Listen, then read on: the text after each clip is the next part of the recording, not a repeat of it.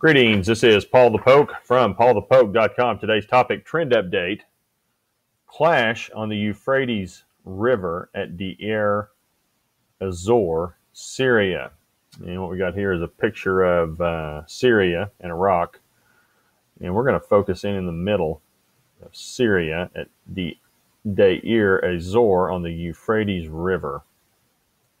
And that is the focus of today's discussion. Scripture references out of Joshua 1, verses 3 and 4. Every place on which the sole of your foot treads, I have given it to you, just as I spoke to Moses, from the wilderness in this Lebanon, even as far as the great river, the river Euphrates. And here we have the Euphrates River running through the city in Syria.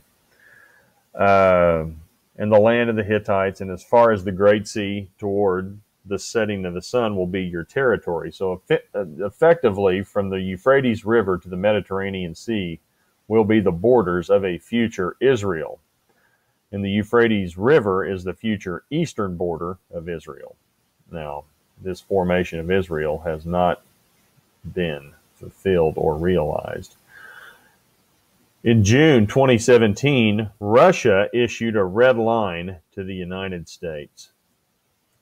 And we'll back this out and take a look at this. And supported Kurdistan forces. So the United States is supporting the Kurds, which would be in the yellow. And they said, do not go west of the Euphrates River. So here's the Euphrates River starting up here with the green star, Free Syrian Army. That's a border of Turkey. In the far north, here's the Euphrates River. Russia says they want everything west of the Euphrates River to the Med. The United States and their support of the Kurds and Iraq, they want everything east of the Euphrates River. Now, Russia effectively declared a no-fly zone from the Euphrates River west to the Mediterranean Sea. The United States, for their part, has demonstrated clear air superiority since the early 1990s. The U.S. reminded Russia and friends by shooting down a Syrian Su-22 fighter jet. So there appeared to be a gentleman's agreement between the United States and Russia. The Euphrates River will be the divider. Russia and its surrogates will stay west of the Euphrates. The United States and its allies will be positioned to the east of the river. Which brings us to today, September 13, 2017. Action is heating up on the Euphrates River at Deir Ezzor, Syria. And we will zoom in tight to the city once again. Just a quick overview. In the red, we have Russia and the Syrian army. Shia. In the gray, we have ISIS, Sunni. In the yellow, we have the Kurds, supported by the United States, mostly Sunni. And everybody wants to get rid of the terrorists, ISIS, allegedly. ISIS currently occupies the city, at least for now, but they're getting it from all angles, as you can see. The Syrian army, with the support of the Russians, is attacking ISIS from the west.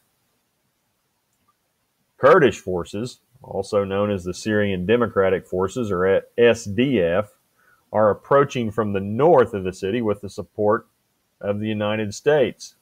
And this is where we will zoom in really tight down here to the southern part of the city.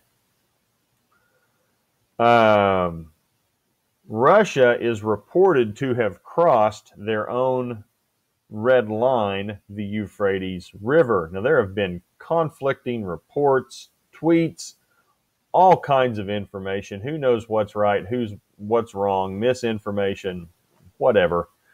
Whether or not Russia and the Syrian army have actually crossed the Euphrates River. Now, there were some tweets that were out earlier, pictures, night pictures, of course, where you really couldn't see anything, that said Russia and the Syrian army had crossed the Euphrates River.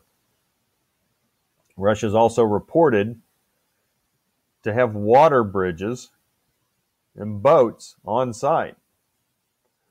And of course, the scramble for all of this has to do with oil fields. Lots of oil in this area. So who wants to control the oil? And that's what it boils down to. Is the United States going to control the oil, or is Russia going to control the oil?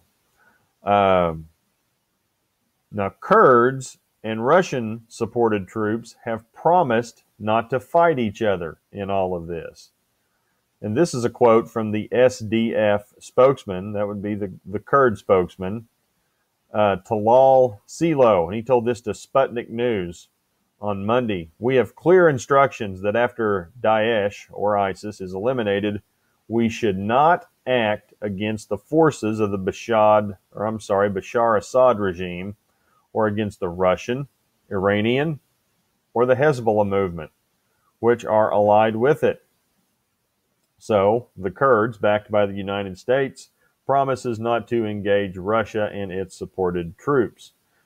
And then there's this comment from a former Pentagon official, Michael Maloof, and he made the comments to RT. And RT's out of Russia, Russian Times. It's going to be a race. It's going to be a race because you've got the Syrian army with Russian assistance coming in from the west, and you have the United States coming in from the north and the east. And so, again, it's a big race for oil. And once ISIS is out of there, somebody's going to control the oil. Somebody's going to get the riches from all the oil.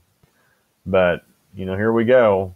And the only reason this is somewhat interesting is that, effectively boundaries are being redrawn across the Middle East. And it just so happens that the boundaries are being drawn around the Euphrates River, which is the future eastern border of Israel. So, this discussion from Joshua 1, holy cow, 1,600 years before Christ. So we're looking at 3,700 years ago is starting to come into play, where what was defined by God to be the borders of Israel, we're fighting over one of these borders right now.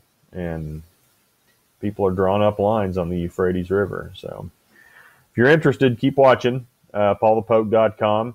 Keywords, Euphrates River. There's a category on the Euphrates River, and that's where you can find this post. Also, Russia, United States, Kurds,